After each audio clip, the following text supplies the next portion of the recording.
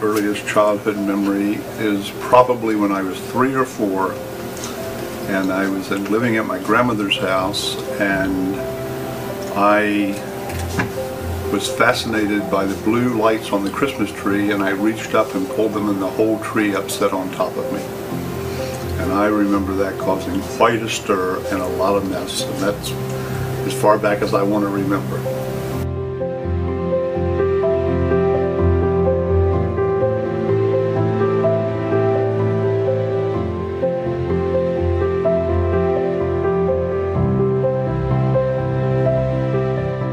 What was your favorite characteristic about your mom? I think her fun-loving nature, and she had the type of personality that she never met a stranger.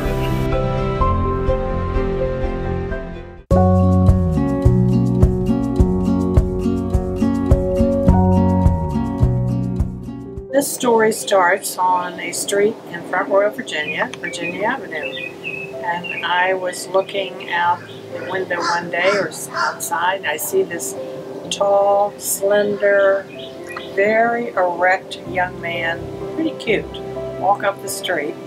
And I gave him a second look, and he had a big smile, and I found out he was a new kid in town. And he was very popular in school. And we got to be friends and sort of had the same social group. And we dated a few times in high school. And we both went off to college. In the summer of my freshman year, he came barreling up to my driveway when I had a friend home from college, and it sort of embarrassed me, acting kind of big deal, and he asked me out. Well, I had just broken up with a boyfriend at school, and I thought, good way to get back into the social scene, and we went out. And the rest, they say, is history.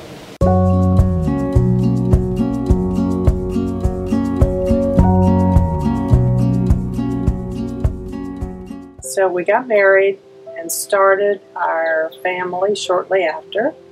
We moved from one apartment to a bigger apartment to a bigger apartment. Finally bought our first home, and we were really in business.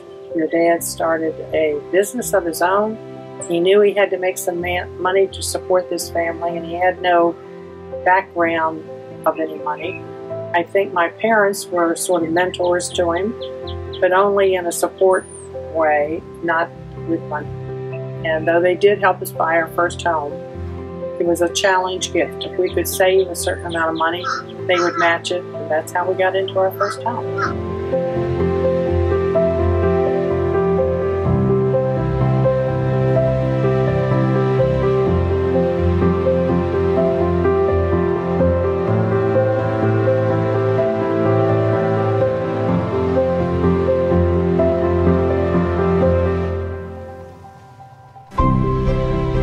I would say the birth of your dad, your 2 aunts, and probably your 7 grandchildren rank as some of the proudest moments.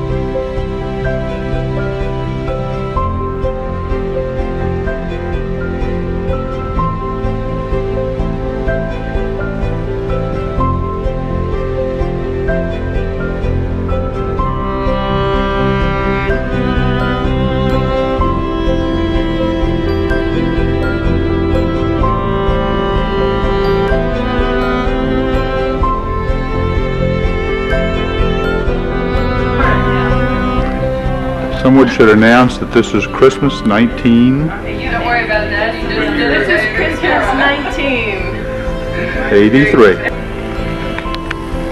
2 hours. Let's take a station break. Commercial.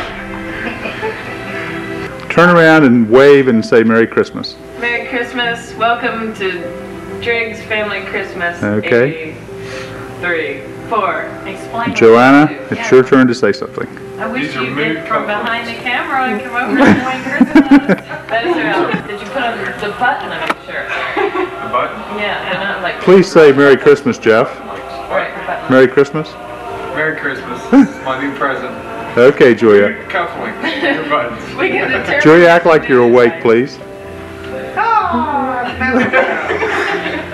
Grandmother, say something. Merry Christmas! Okay. Try to get these bodies right here on TV. Dad, you have a great body.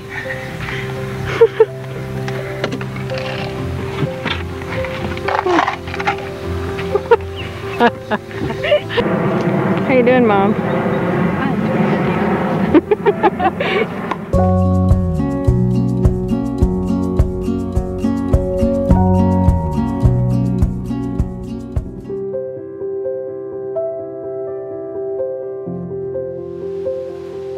Well, I think he's very bright, and I think because he learned at a very young age that he was going to have to take care of himself, that he didn't have illusions about, a support system behind him. He had to do it himself. Success can be measured in a lot of ways. Measured financially. I tend to think that success doesn't have much to do with money. It has to do with where you started and what you accomplished from where that beginning was. I think the most important thing is probably getting that success is being determined and being tenacious and being thoughtful of other people.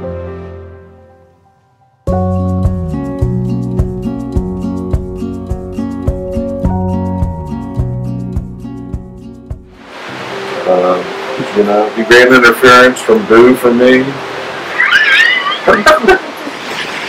Really great family. Really, right from the beginning, it was solid, unified, stable, comfortable. We definitely had an enviable, I know that my friends all commented on what a nice family we had, that our parents were happy together, that we had happy times, we took nice family vacations, we had a lot of fun. I remember all my friends having a crush on Dad, which is a little, great, a little embarrassing. Yay, I think you should be happy, or I don't know. I thought it was funny though, is him walking out and holding the dog's leg up so it would pee properly. I don't remember that. You don't remember that at all? So he'd go out and lift the leg up through, this is how boys pee. I can remember running away from home and that Mom and Dad got helped me pack and took pictures while I was leaving. I can remember them wanting me to run away from home, and I stayed, and I stayed, and I stayed. That's family. I think the thing is when he was focused on you, he was 100% focused on you. We probably all learned our sense of humor from him. Yeah, he's got a good sense of humor. My favorite things to do with my dad is to go out to dinner. If you go out to dinner with him, he likes to treat you to a lot of different foods, things you've never tried, and we always have good conversation. And you can ask him about any subject and he knows something about that subject. But my favorite thing about my dad is that he never tells you how to think about the subject. He just tells you what you know, what he knows, and he lets you come to your own conclusions and make your own decisions. But I got some pretty good dance moves. Really good dance moves. I didn't learn them all from him. I mean, I have my own set, but he's got some good ones. Most of his seem to come out of the Elvis era. That crazy leg thing. He always liked to get his knees going up in front.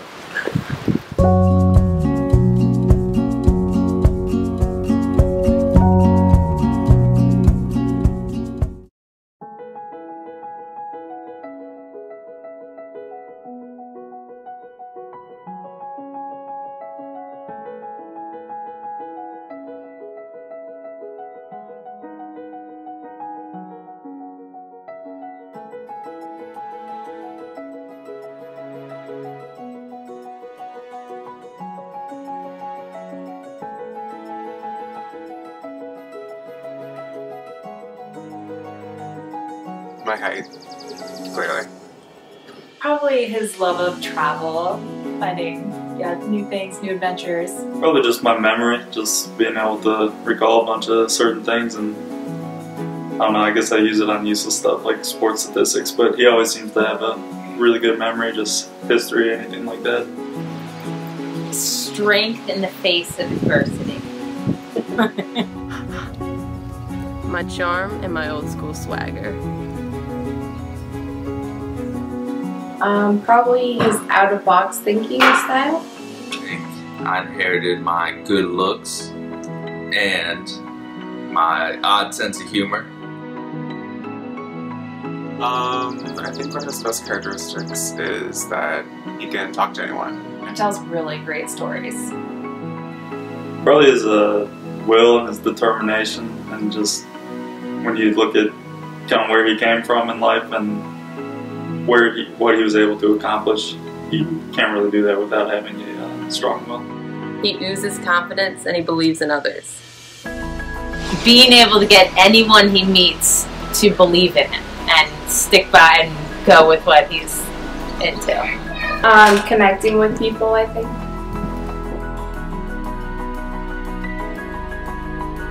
No. Hell no. We were in Ireland and he was driving. We were on the road and we were in these narrow streets, and basically he just hit this guy's windshield. He took it right off, but he didn't stop. He kept going. Thought we went for miles, and this guy followed us, and then he eventually just kept giving him money until like he was satisfied, and that just solidifies the fact that he shouldn't be driving. Yeah, what that tells you. The lesson there was, and he was trying to teach you a lesson. Money solves a lot of problems. Money is the answer to our It's a universal language. It depends on your definition of what is a good driver. See, in my opinion, I'm a good driver, and I also think Granddaddy's a good driver. We both like to go fast, and we both hate side mirrors. I love watching the Masters at Granddaddy's house. I remember convincing Granddaddy to put me in the car and take me down to the docks in Miami to go pick up shrimp so I could go fishing out at the house. My opinion may be skewed, but let's be honest, he might be the best grandfather anyone could ever have. The way he treats all of us and the respect he has for his wife, and being able to be still a hip guy at his age and know probably more about, you know, technology and all the new trends and stuff than I do. It's to be a grandfather a second time over with way more fun and knowing how to take care of the little guys.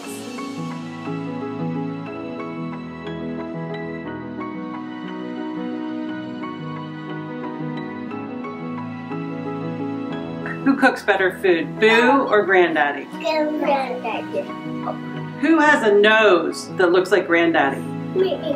And whose feet look like Granddaddy? Me. Best Granddaddy in the whole wide world.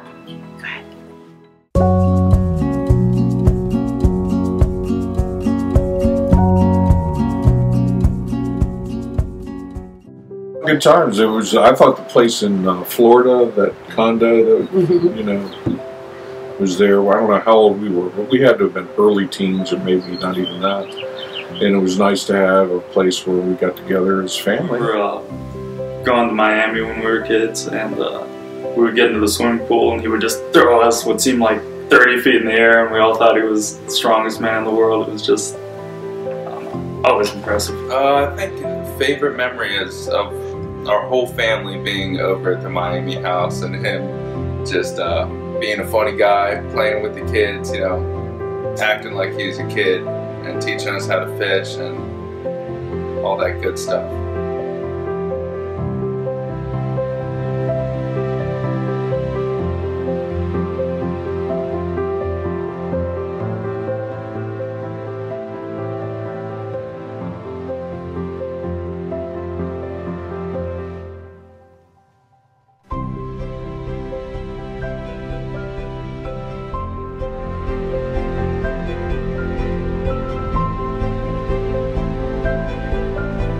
friendship, what I looked for was loyalty. And sincerity. Probably people that liked and did the same things that I liked. But I think sincerity and loyalty.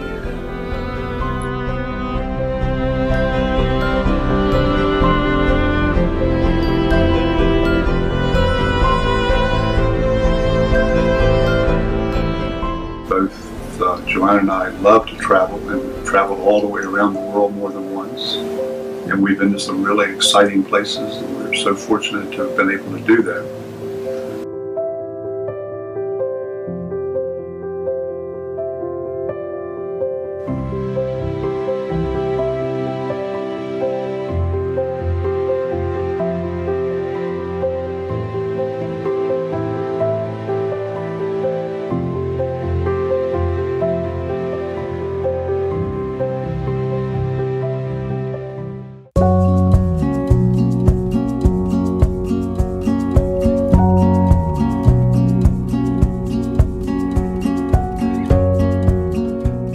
I can always say I can only hope to be as good a grandfather and father-in-law as you.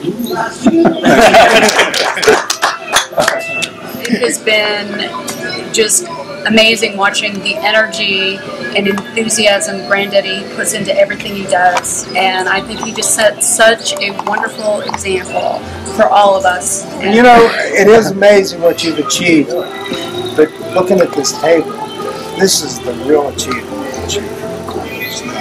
People can do what they can do, and to end up with a phone call, and this is where everybody is to be, and everybody's here and happy to be here. This has to be the largest thing that you've ever done in your life.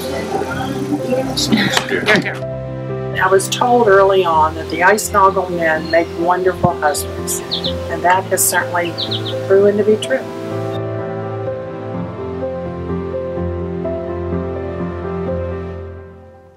What do you think the keys to happiness are? Marrying grandmother.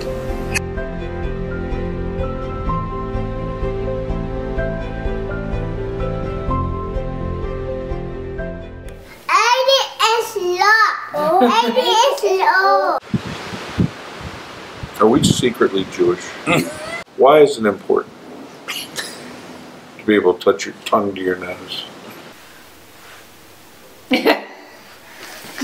Cut. Ability to touch my tongue to my nose.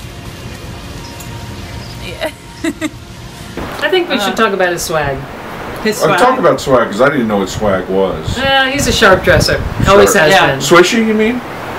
Yeah. Is swishy and I swag think that the was same a word thing? used once. Yeah. He's Okay. well, he has the figure for it. He's tall, but then he loves women across the board. Not just my friends, but moms. All their female friends love him. I mean, all his granddaughters. Everybody, they're special. 1, 2, 3. I love you, Daddy. I was the apple of his eye. Yeah. Yes. But I was. No. For being the guy that gets us the hookup for the best seats in the house. And I wasn't adopted, for the record. Well, wait a second. That's why we're on both sides. Let's look at the two of us together. See, look, Dad, I don't know if the milkman might have come up and said the milkman apparently was pretty great too. I mean, come